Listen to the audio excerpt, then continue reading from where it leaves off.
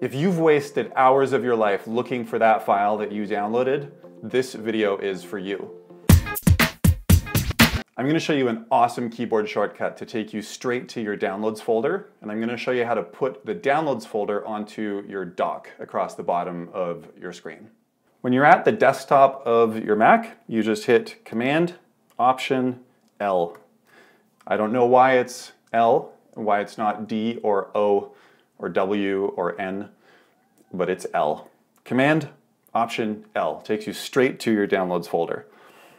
And if you want this folder to show up on your dock so you get really easy access to drag stuff into and out of it, just go to the Go menu and then go Home. And this is where the downloads folder actually lives. It's in your home folder. And then just drag it down to the dock. It has to be to the right of the little divider and not in your trash, so don't put it in your trash. It'll make room if you put it to right in between the divider and the trash.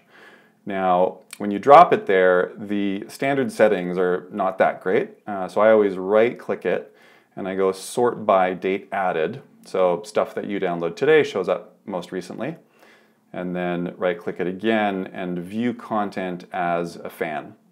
And this is awesome because when you click it now, the stuff that you've downloaded most recently shows up the closest to your mouse, which saves you travel time, and it saves you seconds, milliseconds, 1,000 times a week. So now when you download something, if you want to, say, maybe email it, you can just click, this is the latest download, you drag it over and drop it onto your email program.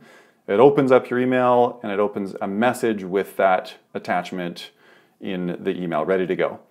If you want to delete something that you downloaded, now all you have to do is just click this and drag it to the trash.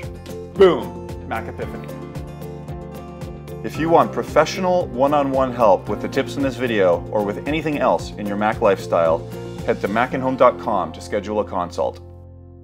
This is my first video in my new studio. I dig it.